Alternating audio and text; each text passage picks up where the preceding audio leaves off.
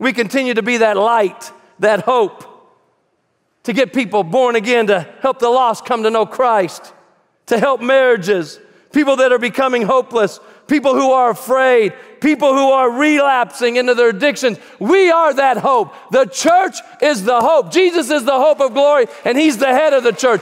And as the church, we're the hope that helps people. We're not just helping some people, we're helping all people. And if our doors would close, where would they go? To the world, who gives them such terrible thoughts and advice. So why the church? Because the church was meant to be the greatest influence on the world. That's what its intention was. The reason it's the only place, the reason is because it's the only place you can find real solutions and answers to what ails America, what's happening with us spiritually, physically, mentally, and emotionally, not just today, but every day.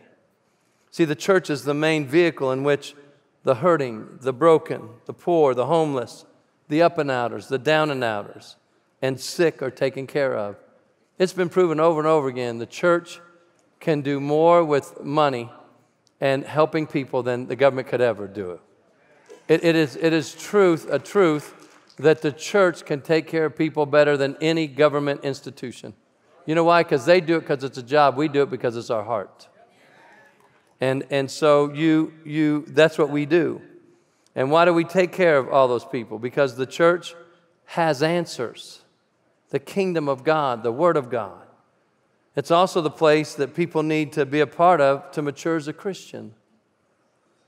See, church is a staging ground for what takes place between heaven and earth. Eugene Peterson said that. Matthew 1, verses 18 through 20. This is how Jesus the Messiah was born. His mother Mary was engaged to be married to Joseph, but before the marriage took place, while she was still a virgin, she became pregnant through the power of the Holy Spirit. Joseph, her fiancé, was a good man and did not want to disgrace her publicly, so he decided to break the engagement quietly. As he considered this, an angel of the Lord appeared to him in a dream. Joseph, son of David, the angel said, "Do not be afraid to take Mary as your wife, for the child within her was conceived by the Holy Spirit." Now here's what I want you to see as I read that. When we think about heaven and earth and why the church, God used ordinary, unlikely people to birth Jesus into the world. Think about it. They weren't princes or princesses. They weren't kings and queens. She was just an ordinary woman, and Joseph was an ordinary man, that when you look at it, you would probably pick different people to birth Jesus into the earth and father him. But God used ordinary, unlikely people to birth Jesus into the earth. Just like in Acts 2, we see that God chose ordinary, unlikely people to birth the church into the world. A lot of the people that Jesus picked, I mean, some were tax collectors, some were, just out doing their thing, and some were fishermen. And these men had already gone through whatever schooling they had, and the rabbis didn't select them. So the rabbis would come by students and say, "Follow me," and that means do what I do what I say, learn my ways, and they didn't get picked. So when you don't get picked, you go back to your family business. So Jesus chose unlikely people to birth the church into the world, just like he still chooses people, not perfect people, not the kings and priests, not the kings of the land or the leaders. He chooses ordinary people that are just willing to do his will on this earth. You may not have to be in church to be a Christian, which I don't necessarily believe in that statement, because I do think you have to, but I want you to hear this. But as we explore what Paul says about the church in the book of Ephesians, we'll see clearly that we do need to be part of a church to mature as a Christian. I meet people all the time and have and probably always will. "Well, I don't go to any church. I don't go to any church." And they're always stifled in their growth. They never mature much beyond themselves because it's always about themselves. You do need to be a part of a local church, not just showing up to this church and that church. "Well, I'm a part of the whole body." Big deal. You need to be part of a local body. And in order for you to mature and grow. There's just something about it because Jesus died for the church. He got those 12 people, well, minus Judas, to birth the church into existence when he died and went down and then he went up. He birthed the church by the Holy Spirit. And so you and I need to be part of a church to mature. See, we don't have a faith that can be practiced in a vacuum. This is not a God who intended us to be the Lone Ranger Christian either. He always meant for us to be with others, to practice following Christ with one another, and to navigate the difficult journey of life with our spiritual family, the church. He never intended us to do it alone. He intended us to do all this that we're doing today. Have you ever heard the saying, friends are the family we choose for ourselves? Anybody ever heard that saying? In some ways, the church is the complete opposite of that statement. Church is the family we would never choose for ourselves. If we had our way, we would only surround ourselves with people who have the same interests and concerns and life challenges. People we admire, people in the same age and stage of life as us. And we would completely miss out on the sometimes messy, yet beautiful experience of what happens when people with nothing in common other than the love of Christ and the Word of God come together in a community. It's the example I've given over and over again. Where would a granny, a sweet little old grandma, ever get around an ex-gangbanger? She would never go aggress towards him, and he would probably never aggress towards her. But in the messiness of the church, little grandma ends up loving this guy, and we'll talk about how sweet he is. He's so kind. This guy goes help grandma with things that need to run around the house. They would never come in contact unless they believed in the messiness of this thing we call the church. Because we wouldn't choose them. We wouldn't walk around saying, okay, okay. We all want to congregate the same. That's why when people ask me, what do you do for young people? Well, we give them the same opportunity to serve as the older people. Well, but they need to be by themselves. No, that's wrong. They get unhealthy when they're by themselves. They need to be around people younger than them and older than them. Come on. We need it all. We need all those relationships. But the church is constantly isolating to try to appease a group instead of saying, you're not any different than anybody else. You got to serve in the church just like everybody else. Hebrews 10, 23 through 25 from the Berean Study Bible. Let us hold resolutely to the hope we profess, for he who promised is faithful. Folks, right there, we should, this is not part of my message, but think about that one for yourself. For he who promised is faithful. And let us consider how to spur one another on to love and good deeds. Let us not neglect meeting together as some have made a habit, but let us encourage one another, and all the more as you see the day approaching. If we lived in a vacuum, if we were the Lone Ranger Christian, how could you do any of that? You couldn't spur anybody else on. Together we're stronger than apart. And that's why the church, you need to be part of a church. As we get closer to the day when Christ will return, and we're getting close, we will face many spiritual struggles and even times of persecution. In fact, we're experiencing some of that now. Anti-Christian forces will grow in strength, and that's what we're experiencing in our state today. Difficulties should never be excuses for missing church services. As difficulties arise, we should make even a greater effort to be faithful in attendance. Why? Because I just read why. Because when you're faithful, man, it'll spur you on. When you're down, a little afraid or whatever, it'll spur you on. People, seeing other people stand with you and worship. It'd be different if it was just me and one other person in here. And then another person came and said, uh-oh. But how many of y'all felt comfortable when you saw more people show up? Come on. I mean, it's just like, okay, if I'm going to jail, they're going to jail. And some of you have already known where the exits are. Come on. So if they come in here, you're like, poof, catch us now. How many know? How many of y'all came in and said, okay, there's an exit, there's an exit. Anybody? Come on. Yeah, see? See, like, me too.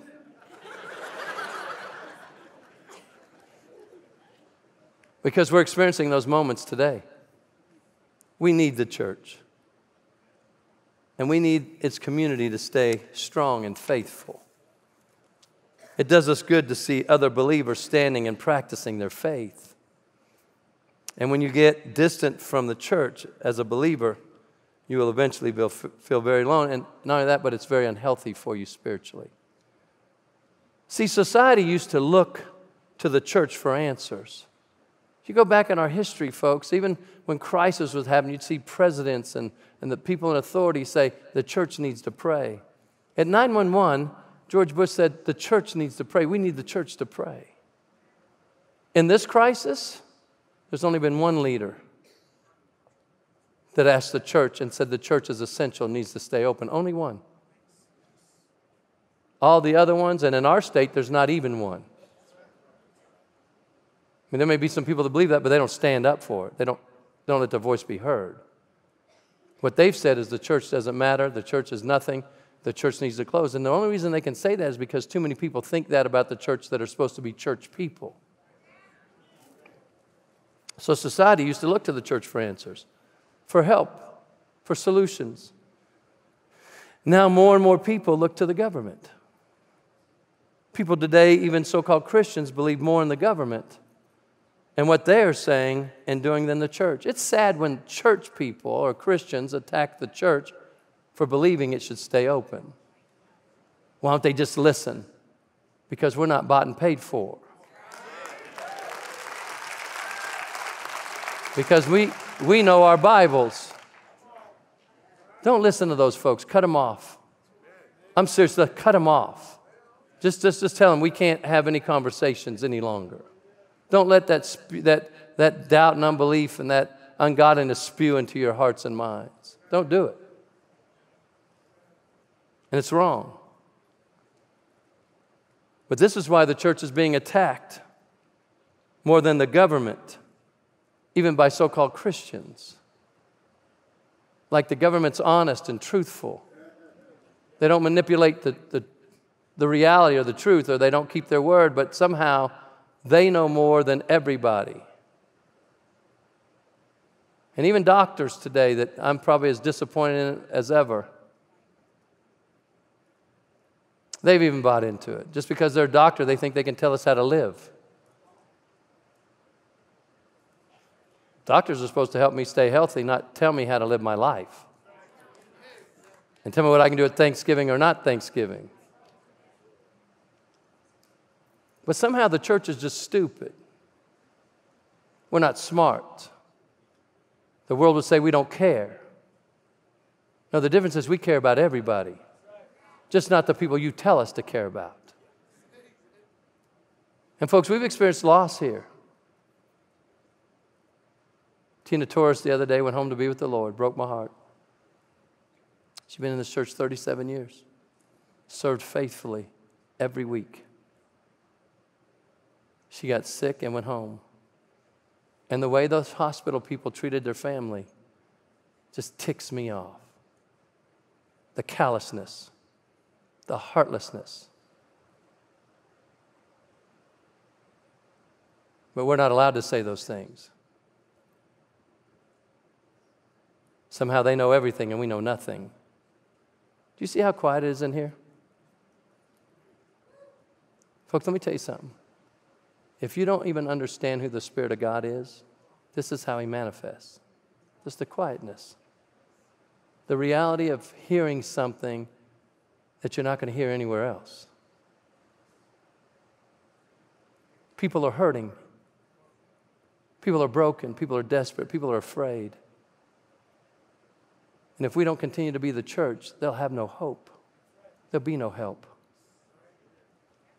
Because all the government knows how to do is make them more afraid.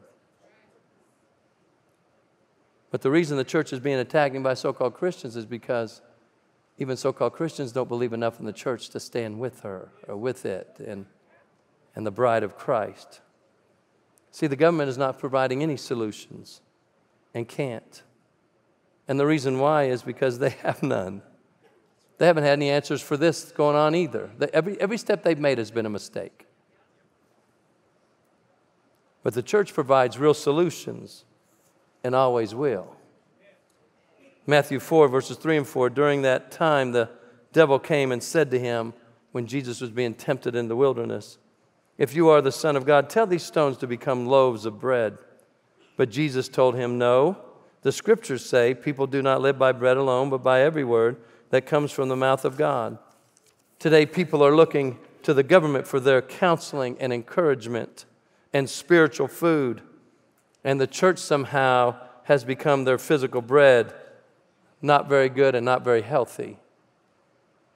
Jesus said that so that we would understand that without the Word of God and the kingdom of God, we won't be healthy people. That's why the world is so crazy and messed up. They're eating the bread, the natural food, but they're not having any spiritual food. And too many people, even so-called believers, I say believers, they're not, real believers would never do that, so-called Christians, somehow are looking for the government to be their counseling and their encouragement, and they can't do either because they don't care. They don't care about you. They don't care about us. They don't care about our businesses or our economy. They don't care about anything anymore. But yet people look to them. In fact, I've been told that we may be the number one place to get complained on in the city. Maybe even the state, I don't know. Number one. Yeah, we're clapping like, yeah. And isn't it funny that I'm like, why? Because people hate us. They hate the church. And then someone told me that, and I don't know if it's true or not, that someone said, well, they even said there's churches calling in on you. And I'm like, well, they're not the church of the Lord Jesus. They're the sellouts and the cop-outs and the they're not the real deal. Because if I saw a church open, I'd salute them. Do what God's called you to do. See, only God's Word can truly sustain us in this life. It's the thing you desperately need if you don't realize it, to keep you sane through this craziness. People are hurting mentally, emotionally, and financially. But the government, again, has no solutions. Only God, using His chosen vehicle, the church, His Word, has the answers. So here's who we are. Matthew chapter 5, verses 13 through 16. This is the Sermon on the Mount, probably the most important sermon that's ever been preached in the history of the world. Jesus said, "You are the salt of the earth." But what good is salt if it has lost its flavor? Can you make it salty again? It will be thrown out and trampled underfoot as worthless. Someone point at your neighbor and say, you. You are the light of the world, like a city on a hilltop that cannot be hidden. No one lights a lamp and then puts it under a basket. Instead, a lamp is placed on a stand where it gives light to everyone in the house. In the same way, let your good deeds shine out for all to see, so that everyone will praise your Heavenly Father. How can you show up and show out your good deeds if you're closed? One church said from their pulpit, the reason we're closing is because we're going to be an example. An example to whom? All the world's going to say, see, they don't even think they matter because they're not pushing back. How can you be an example if you're doing nothing but closing your doors? You know, salt. How many's ever had clumpy salt? How many of you ever tasted salt that's been wet a little bit and it does nothing for you? How many of y'all like salt in here? Because I like it. I do like salt. I know some of you out there is real natural, healthy people are saying, it's not good for you, but I like it. If you go to a place that's real humid, I lived in Oklahoma for a long time and it's crazy humid. And you go into restaurants, you'll get a salt shaker, and you'll notice in the salt shaker there's crackers mixed up in it. Some people gross out like, why are there crackers in the salt? Let me tell you why. Because it absorbs the moisture so the salt doesn't lose its flavor. Have you ever seen crackers in a salt shaker? See, that's a heavy revy right there. Come on now. But it absorbs the water, the moisture, because if it doesn't, the salt gets real wet and it loses its flavor. And so you and I need to understand, if we're the salt of the earth, we can never get wetted down and watered down because we lose the flavor, the ability to speak life into death. We lose that. And once the Bible says, Jesus said, you lose it, they just throw it out to be trampled underfoot. That means you're worthless. It's no good. That's why, one reason we're staying open. That's why we're going to keep helping the hurting. That's why we're going to keep helping people who are hopeless. That's why. Because we are the salt of the earth. We're the preservant. And if it wasn't for the church, the Antichrist and all of its cohorts that are trying to do this great reset, this one world government would just overtake us. And some of you watching and some of you here probably voted for it.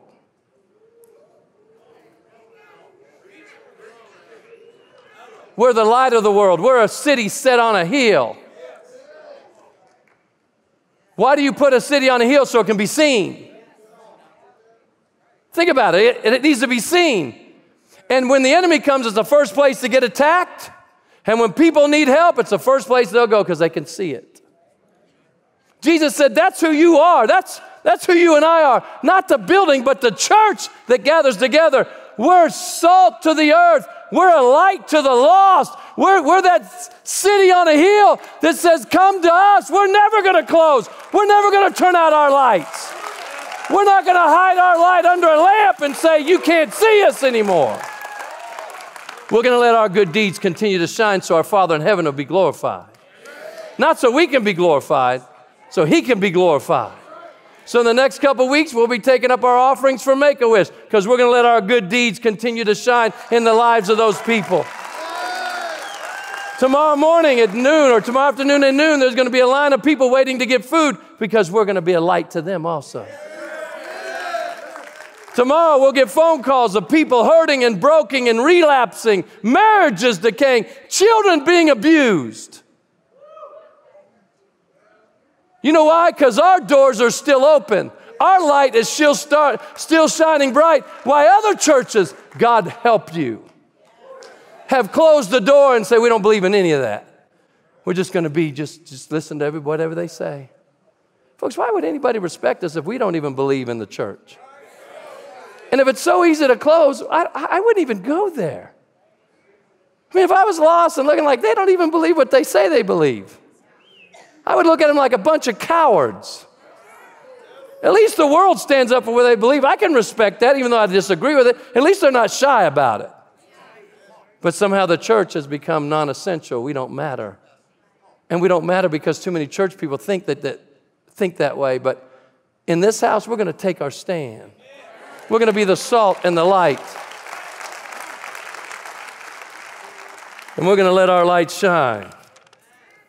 And when they say we don't care about people, I'm saying, oh, no, we care about all the people. You don't care about the people, or you'd never bankrupt them. 2,500 businesses closing their doors, causing people to stand in super spreader lines just to go get food. Folks, let me tell you something. That's social conditioning, by the way. You're standing in line. Just go back and research your history and look at the bread lines and the cheese lines that people stood in. We're standing in line, what? Waiting on the government. Getting dependent on them. They're conditioning us. And people aren't bucking it. They're not fighting back. They're not just saying, this is stupid.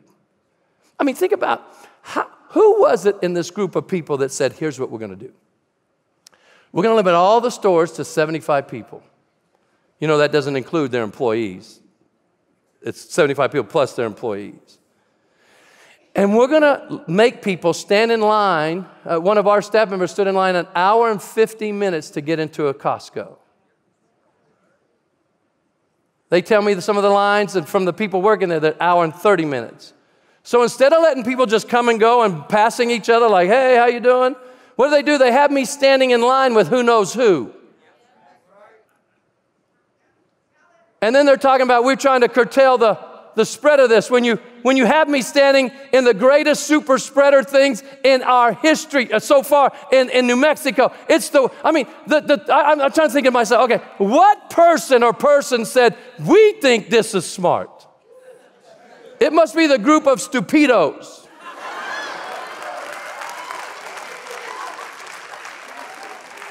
Because I'd much rather just pass you by going in and out of a store than standing there for an hour and a half. Because you know there's sick people in those lines. Because they need food too. Well, don't come if you're not feeling well. Well, what if they're only themselves? What? And people get upset when we talk like this, but man, who better to talk about these things than the church that knows, that has some common sense? This is the time we need to open the most. We are the salt of the earth, the light of the world. We are the city on the hill that God has set on the hill. And this is our opportunity to shine the brightest. We are the salt of the earth. That means we're the preservant as well. If we lose our flavor, we have no value. If we make no effort to affect the world around us, we are of little value. If we are too much like the world, we are worthless. If we hide our light because of fear, where is the hope for all those who are lost? We are preserving the world from going into total desolation. That's how powerful, that's what the church does of the Lord Jesus, the body of Christ. We are on a hill, and the world is watching. We continue to be that light, that hope, to get people born again, to help the lost come to know Christ, to help marriages, people that are becoming hopeless, people who are afraid, people who are relapsing into their addictions. We are that hope. The church is the hope. Jesus is the hope of glory, and He's the head of the church. And as the church, we're the hope that helps people. We're not just helping some people, we're helping all people. And if our doors would close, where would they go? To the world, who gives them such terrible thoughts and advice. I mean, isn't it sad someone come to the church and say, oh no, we're closed, out of business? Oh, because, we just want someone to keep us safe. Oh, because we're using common sense. But they're not using God's sense. I mean, show me anywhere in the scriptures where God says when it gets difficult or tough, close the doors. And all these flaky Christians out there that want to use Romans 13 out of context, what about the church in China? The underground church that violates all the communist regime's orders to have a church, and they're put to death, and they're put in prison, and their families are destroyed on a constant basis. What about them? Are they being wronged too?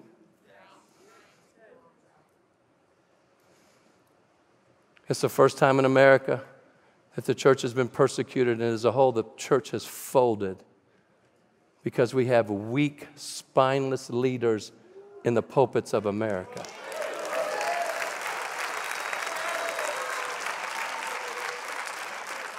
We have to open. We're the city on a hill. We are the only hope for this lost world and other believers who are struggling in their faith. Let me read you scripture, folks, just to help some of you out so you're not too upset with me. This is from the Message Bible, Proverbs 24:10. If you fall to pieces in a crisis, there wasn't much to you in the first place. Let me read it again, just for effect's sake.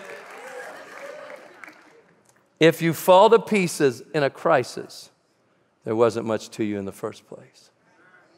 Well, we have substance in this house.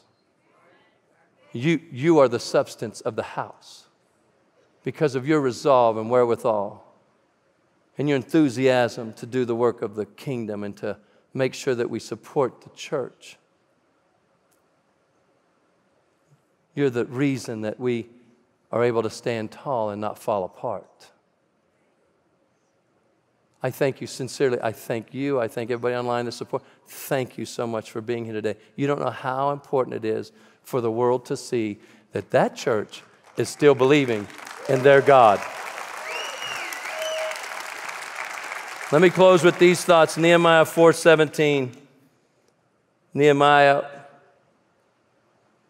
was a person, a cupbearer, if you would, to the king, Artaxerxes, and one day he come in and the king said, Nehemiah, you're not sick, what's wrong? Your countenance is off. And Nehemiah said, well, the walls in Jerusalem have been destroyed and they're not built. And the king said, well, what are you asking of me? He said, can I go build the walls? He said, how long would it take you? And Nehemiah gives him a time. He said, go. Gave him papers and orders to go to build the wall. And here in Nehemiah 4:17, the Bible reads, let me read verse 16. Let me read verse 15.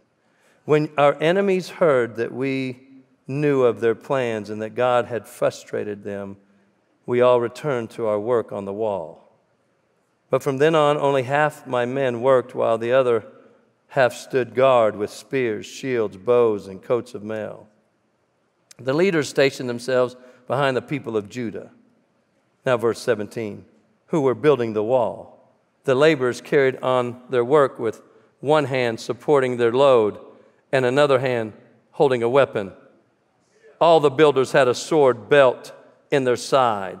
The trumpeter stayed with me to sound the alarm.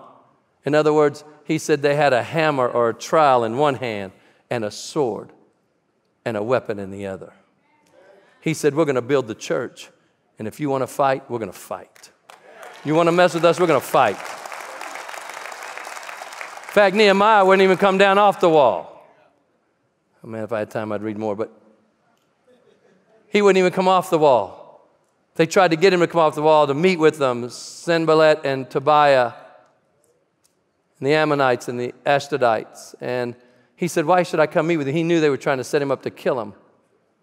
He kept building the wall. Now, Nehemiah wasn't looking for a fight. These guys kept saying they were going to come and destroy them. The church is not looking for a fight either. But here's what I want everybody to understand. If you believe in the church, why church? We're going to stay on our wall building the church. And what Nehemiah said when he had the sword in the other hand, but if you come up here, I'm going to cut your gizzard out. I'm going to kill you right where you stand. And the church has become weak instead of who we're supposed to be. So here's what we do as a church. This is why church, we're going to stay on that wall and continue to build the church and the kingdom and help people. But if they want to come up and fight, we're going to fight back. That's what we're going to do. That's what the Bible teaches.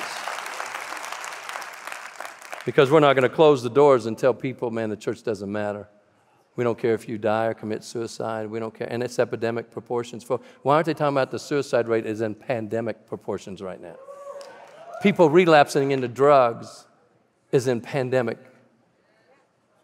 proportions. And, you know, they don't even say a word to it. You know why they don't talk about it? They never bring it up. Because, number one, they don't care. Number two, they can't help them. So close the church so nobody gets any help. Make the church afraid. I'm going to read it. Verse 4. Nehemiah 4.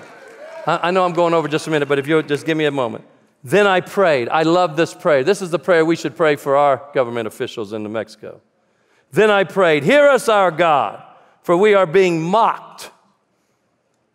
May their scoffing fall back on their own heads, and may they themselves be captives in a foreign land. Do not ignore their guilt. Do not blot out their sins, for they have provoked you to anger here in front of the builders. At last, the wall was completed to half its height around the entire city, for the people had worked with enthusiasm. But when Sanballat and Tobiah and the Arabs and the Ammonites and the Ashdodites heard that the work was going ahead and that the gaps in the wall of Jerusalem were being repaired, they were furious. They all made plans to come and fight against Jerusalem and throw us into confusion. But we prayed to our God and guarded the city day and night to protect ourselves. We got to pray to our God and protect the integrity of the church by standing up and saying, we're never going to close. We're never going to be that afraid. Then the people of Judah began to complain. The workers are getting tired and there's so much rubble to be moved. We will never be able to build the wall by ourselves, they said. Meanwhile, our enemies were saying, before they knew what's happening, we will swoop down on them and kill them and end their work. The Jews who lived near the enemy came and told us again and again, they will come from all directions and attack us.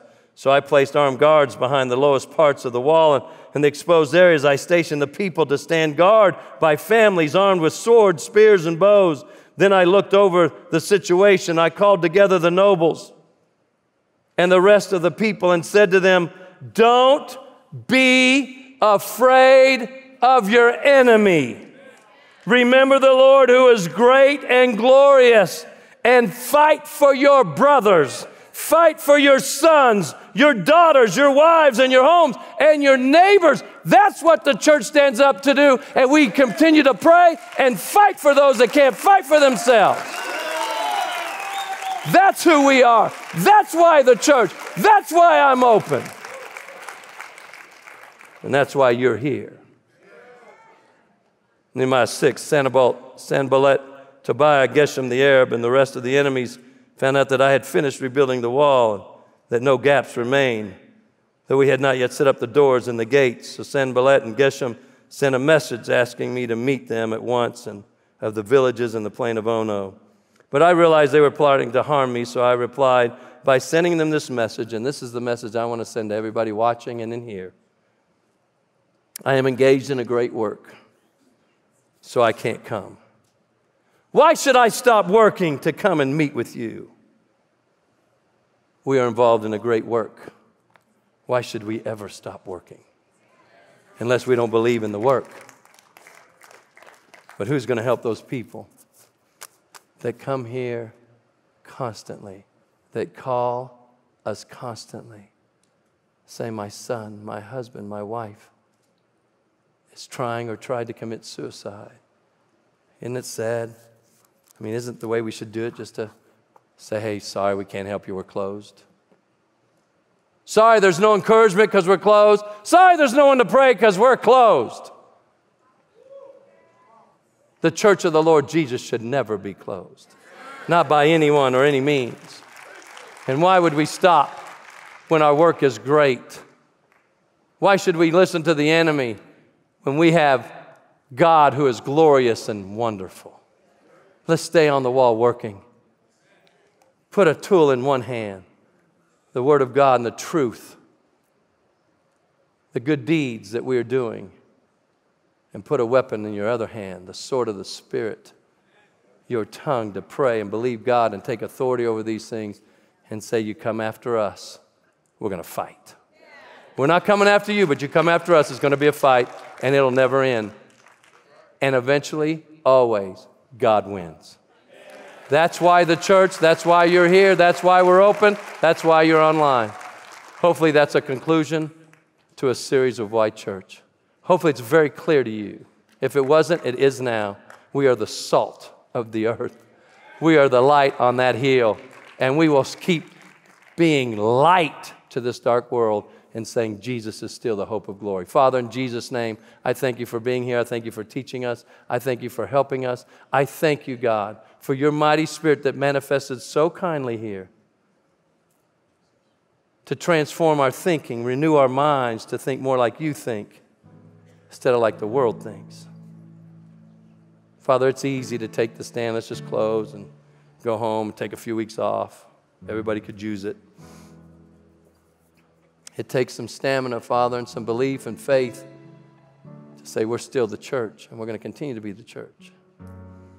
We're going to feed some people physically and we're going to feed them spiritually. Father, we're being inundated with phone calls. People who are broken and hurting. They don't have any hope. They don't know what to do.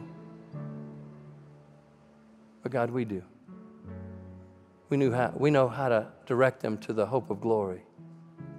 The one who can fill their hearts and minds and help them on a journey, on a road to health.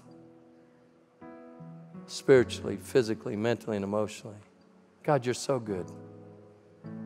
Hear our prayers, oh God. We're being mocked. We're being threatened.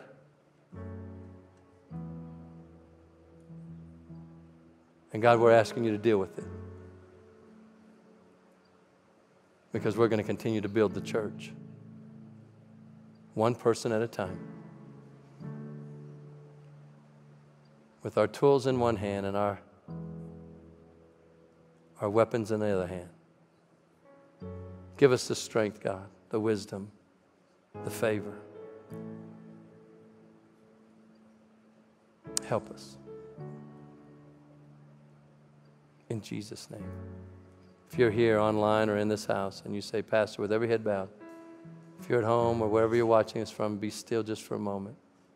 You say, Pastor, would you pray with me? I've walked with God, but I walked away. Today I'm ready. I want to get my life right. I want to come home. I want to be part of the answer, the solution, not the problem. Pastor, would you pray with me? I've never really given my heart to the Lord, not like you've talked about. And folks, we're all afraid sometimes. Wednesday night I was anxious. I was a little fearful for the first time. And when your attorney said, man, they could come and arrest you, Pastor. You need to get arrested. I'm like, that's easy for you to say.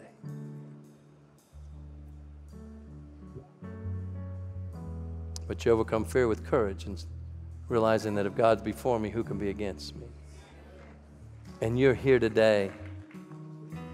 And God is moving throughout this place, touching hearts and minds. You need to yield to Him. If you say, Pastor, I'm ready, would you pray with me with every head bowed? I'm ready. If that's you in Jesus' name, right where you're seated, here's all I'm going to ask you to do. At home, I'm going to ask you to do the same thing. Even if you're by yourself, I want you to do what I'm going to ask you to do. If that's you in Jesus' name and you say, Pastor, include me in prayer, right where you're seated, would you just lift your hand all over this place? It says, Pastor, pray with me. As I look across the church, God bless you, God bless you, God bless you, God bless you. Who else? God bless you. I see those hands. God bless you. As I look across the church, God bless you, God bless you. Anybody else as I look across? I want you to lift your hand up so God bless you, I see that hand. You're raising it high. God bless you, I see that hand. As I look across the top, who else up there would join all these? We're going to pray together. Just put your hand up, put it down. I'm ready to get, God, I want you in my life. That's what you're saying. And I know who I'm going to pray for. Is anybody else as I look across the top? By the lifting of your hand, you just got to humble yourself. It's not hard. It's called obedient. It's obedient. This is how you get right with God. Anybody before we close? Father, in the powerful name of Jesus, I thank you for all the hands that were raised. I thank you for people's lives that are never going to be the same after this, online and in here. We can't see them online, God, but you see them. And I'm asking that you minister to them and touch their hearts and minds in a real way. They would know you and know your ways. In Jesus' name. If you lifted your hand, I'm going to ask that you pray this prayer loud with me right where you're seated. And if you're online, you pray it out loud also. And even if with the group, that group needs to pray out loud with you. And if you're right with God, I want you to pray in support of all those who lifted their hands. So if you lifted your hand, man, you won't be praying alone. We'll all be praying with you. Would you pray this prayer with me? Would you pray, Father, I choose to believe in Jesus. And I believe He's the Son of God. And I believe on the third day, you raised Him from the dead to give me a new life. I believe that in my heart today. And now I willingly confess with my mouth, Jesus, be Lord of my life. I thank you for saving me. I thank you for forgiving me. I thank you for a glorious church. In Jesus' name. Amen and amen and amen. Let's thank the Lord. Listen.